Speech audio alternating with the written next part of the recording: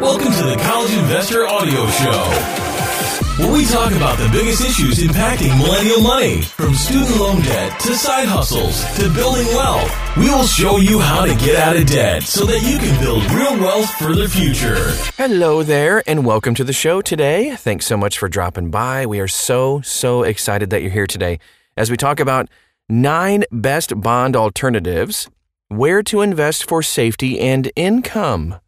Very interesting. Let's dive right in, shall we? Fixed income investments like bonds have been a popular investment option for generations. After all, the idea of earning reliable, safe, passive income, that's quite enticing. It is for me anyway. However, bond yields aren't really what they used to be. Maybe you've noticed. And with inflation on the rise, fixed income investments like bonds aren't nearly as attractive for investors. So, how can you put your money to work and generate meaningful returns without taking on much risk? Thankfully, there are numerous bond alternatives investors can turn to. And the best part? Many alternatives to bonds still provide reliable income and also have much higher returns. So, why would you move away from bonds to begin with? Bonds used to be an investment vehicle people could plan their retirements with. No kidding. But these days, government and corporate bonds aren't holding up nearly as well. Here are some of the factors at play. Low yield. Many government bonds are barely paying 0.5%. What? And even 10 and 30-year government bonds have low yields. Corporate bonds typically have higher yields, but the extra risk doesn't justify earning a slightly higher yield. That's still lackluster. Inflation risks. U.S. inflation rose 6.8% in 2021, which is the highest rise in decades. Locking up your money in bonds is worse during periods of high inflation because your investment actually loses value when yield doesn't outpace annual inflation. Yikes. Opportunity cost. When you invest in bonds, you're taking on the opportunity cost of not investing in higher paying assets. Long story short, bonds aren't very enticing. At all. Even Warren Buffett isn't impressed. In his 2020 Berkshire Hathaway shareholder letter, Buffett states, "Bonds are not the place to be these days." Can you believe that the income recently available from a 10-year U.S. Treasury bond, the yield was 0.93% at year-end, had fallen 94% from the 15.8 yield available in September 1981? When you look at the math from that perspective, it's pretty clear why bonds aren't a hot investing idea right now. The best bond alternatives to invest in. Let's do this thing. Bonds aren't a wise investment. However, there are still various fixed income investments and other less risky investments that still generate some meaningful returns. Let's take a look at real estate investment trusts first. That is number 1 on our list. Real estate investment trusts, or REITs, are companies that own or operate income-generating real estate. Usually, these properties are assets like multifamily homes and corporate real estate. REITs typically generate income from rent and are also legally obligated to pay at least 90% of taxable income in dividends to shareholders. Makes it quite nice. This reliable dividend payment structure is why REITs are an excellent bond alternative. There are also several different types of REITs like healthcare REITs, mortgage REITs, office REITs, retail REITs, residential REITs. You can likely find individual REITs or real estate mutual funds that mostly invest in REITs with your online stockbroker or through your bank. Real estate mutual funds are a great way to diversify your portfolio with multiple holdings, but you can also research individual REITs to invest in. And since many REITs are publicly traded like stocks, liquidity isn't usually a risk. This means you can get reliable dividend income, but don't have to lock your money up like you do with bonds. Number 2, real estate crowdfunding companies. Like REITs, real estate crowdfunding is another way to add real estate to your portfolio without needing a ton of upfront capital. Real estate crowdfunding involves gathering money from investors and then buying real estate properties. Typically, this also means buying income-generating real estate like multifamily homes and office buildings. Fundrise, one of the most popular ones, they let you invest in real estate with as little as $10. This low investment requirement means you don't need to be an accredited investor to get in on the action. Plus, Fundrise is fairly affordable in terms of fees in the real estate world. Investors pay 1% annually in fees, and historically, Fundrise has returned around 8% annually. Not bad at all. Overall, real estate crowdfunding is another excellent bond alternative, especially because you don't need much capital. Now, I just want a quick note here that real estate crowdfunding is typically less liquid than REITs or regular stocks, since you actually have to sell shares to other investors or back to the crowdfunding company, and that takes time. Moving on to number 3 on our list, preferred stocks. Preferred stocks are stocks that pay shareholders a regular dividend and also get payment priority over common stocks. If you own preferred stocks, you also receive payment before common stockholders in the event of bankruptcy or mergers. In other words, preferred stocks are a hybrid investment that's similar to bonds and stocks. On the one hand, preferred stocks typically pay higher dividends than common stocks, so you generate more fixed income. And there's still appreciation potential because you own equity in a company. Many preferred stocks also have a callability feature that lets you redeem your stocks at a predetermined call price. Callability plus priority payments make preferred stocks slightly safer investments. The downsides of preferred stocks? You don't have voting rights in the company, and shares generally have less room for appreciation. However, if you want a sweet middle ground between stocks and bonds, preferred stocks are worth considering. You can buy individual preferred stocks or even invest in ETFs like the iShares Preferred and Income Securities ETF if you want exposure to dozens of different companies across multiple sectors. Number 4, dividend stocks. Another popular alternative to bonds is to invest in dividend-paying stocks. In some sense, dividend stocks get you the best of both worlds. You get regular dividend income, and you can also invest with some long-term growth in mind. Granted, dividend stocks don't have nearly as much appreciation potential as growth stocks. However, if you want to add stocks to your portfolio and diversify your income, this is the strategy for you. A great place to begin your research is to look at dividend aristocrats.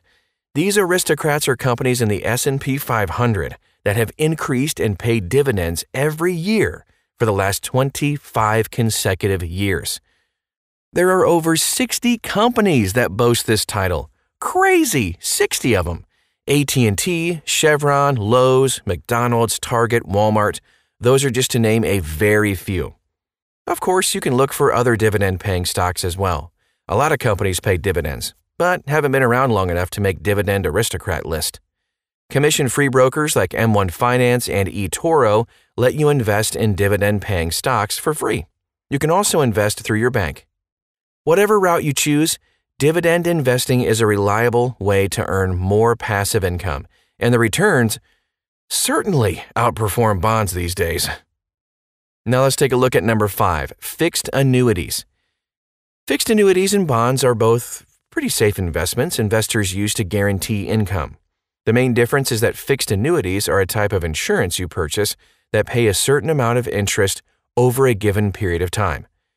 People often buy fixed annuities for life as they enter retirement. You can buy variable annuities that pay various interest rates depending on how well the fund is doing. Alternatively, you can buy fixed annuities that have a set payment schedule and interest rate for even more security. The appeal of annuities is that you're getting fixed income for the rest of your life. Plus, your money can grow tax-free, and you're only taxed when you withdraw the money. However, if you wait until retirement to withdraw funds, you should theoretically be in a lower tax bracket. Annuities typically have high fees, though, which is one of the main drawbacks. According to annuity.org, variable annuities typically charge 2.3% in fees, but can charge up to 3% or more. Fixed annuities have lower fees because they're simpler, but you're going to pay more than your average ETF. If you're curious about buying annuities, you can check out marketplaces like Blueprint Income and annuity providers like Age Up. Here's number 6 on our list today, high yield savings account. High-yield savings accounts are another pretty reliable bond alternative that also keeps things very simple. Currently, there are plenty of high-yield savings accounts that pay, 0.4 to 0.6% APY, some up towards the 1% mark. This doesn't outpace inflation by any stretch, but compared to the average savings account interest rate of 0.06%, I got a penny last month. Thanks, guys. High-yield savings accounts are superior to that.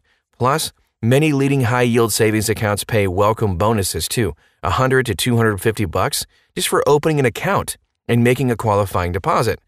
You can read our list of the best high-yield savings accounts for a current list of rates and bonuses.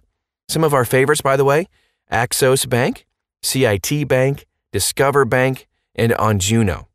Since inflation outpaces high-yield savings accounts, though, this is not going to be an ideal long-term investment. If you need somewhere to park your spare cash or maybe an emergency fund like I do, without tying it up in an investment, these savings accounts are definitely for you. Number 8. Real estate debt. When people think about real estate investing, equity investing is usually what comes to mind. However, investing in real estate debt can be just as lucrative, and you don't need much capital to start. For example, companies like Ground Floor let you invest in short-term, high-yield real estate debt investments. You only need $10 to start investing. And according to Ground Floor, investors have generated 10.5% actual returns to date. That's huge. The Ground Floor marketplace lets you browse ongoing real estate projects you can invest in. Ground Floor outlines the interest rate, loan term, and loan-to-ARV ratio, which helps explain the value of the loan to the future value of the real estate project. You can invest in as many loans as you like, and you fund your Ground Floor account with money from your bank account. Most Ground Floor loans are between 6 to 9 months. Loans are certainly riskier than investing in bonds, though. However, because Ground Floor only requires $10 to invest, you can diversify your loan portfolio with a ton of loans. This reduces the risk a single default drains your investment, making Ground Floor a little less risky than meets the eye. Ground Floor also attempts to recoup money through foreclosure if borrowers default, and short-term loans also limit risk. However, you should still consider your level of risk tolerance before pursuing this alternative to bonds. And number 9, worthy bonds. If you found a bond that paid 5% annually and compounded daily, you'd probably be surprised given how low bond yields are these days.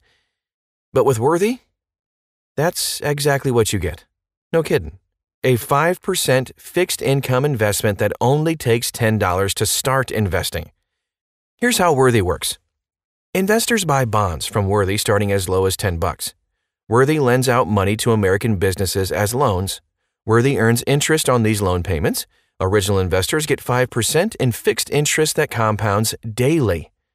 What really sets Worthy apart from normal bonds is that you can cash out your holdings anytime without paying any fees. And since Worthy doesn't charge account fees, this is basically a 5% savings account you can use to diversify your portfolio. Boom! Note, though, that Worthy is not FDIC insured. Plus, since Worthy loans money, there's risk companies default on payments if they go bankrupt. Worthy mitigates some risk by backing bonds with assets from businesses it loans money to. So theoretically, this means Worthy can liquidate assets to cover losses. It's kind of unclear, though, what might happen if many Worthy borrowers default simultaneously.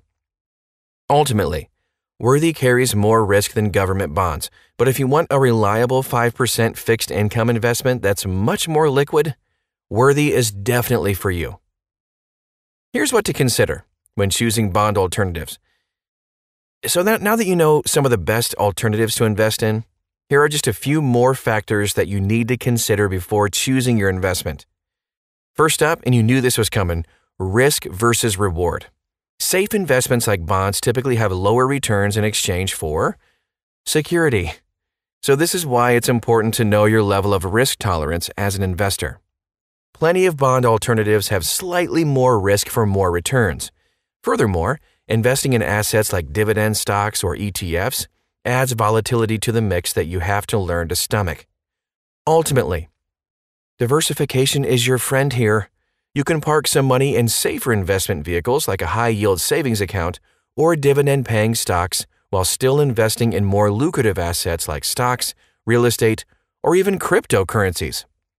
There are also funding requirements to look at too. A lot of bond alternatives don't require a whole lot of capital. However, certain REITs and crowdfunding companies do require you to be an accredited investor. Similarly, earning meaningful returns from dividend-paying stocks usually means having a sizable portfolio. Every investor has to start somewhere though. So don't worry about, only buying one share of a certain stock or investing with Fundrise with just $10.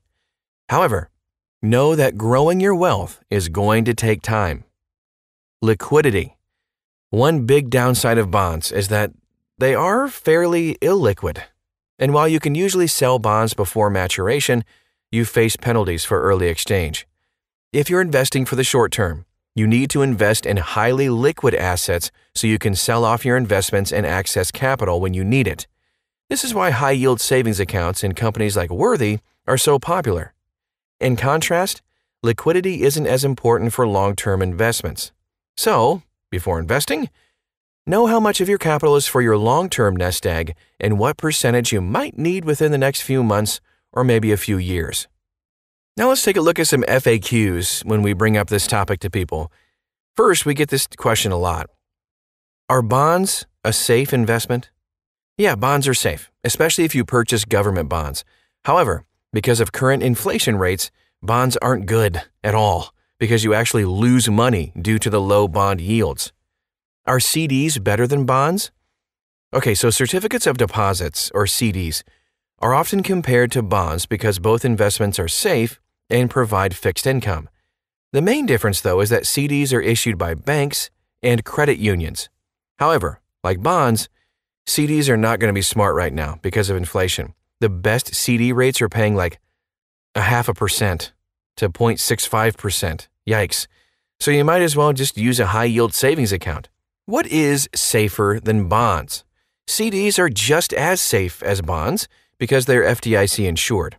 Similarly, money you deposit in a high-yield savings account is also insured, making these two strategies incredibly safe investments.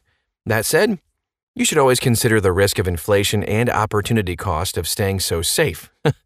Putting money you need in the near future in safe investments is totally smart, but for the long term, taking on a little bit more risk for a higher return is definitely worthwhile. So our methodology for today's show and the article that corresponds with this show. The College Investor, as you know, we're dedicated to helping you make informed decisions around financial topics, like how to invest your money. To accomplish this, we provide a list of popular investing strategies and then just outline which strategies suit different investing goals and level of risk tolerance. So for the best bond alternatives, we've chosen strategies that either have similar levels of investment security or options that are more growth-focused. We also consider factors like investing fees, complexity, liquidity, and lots of other criteria just to pick the best options. We believe that this list today of bond alternatives provides a diverse range of investing options that are ultimately better than bond investing. Some quick final thoughts and we'll wrap up the show for today. I know it's a little bit longer than usual, but any investment is going to have certain risk versus reward ratio. When picking a bond alternative to invest in, considering this ratio is really what's the most important thing. Bonds are popular because they're safe and predictable. If you need this sort of investing strategy for later stages in life, safe options like annuities and dividend-paying stocks could be for you. In contrast, if you have a longer investing time frame, taking on more risk for more growth potential usually makes sense. There are so many ways to put your money to work for you. The main thing is to start and remain consistent so you can build a nest egg that serves you for the rest of your life. That is our show for today. Thank you so much for stopping by.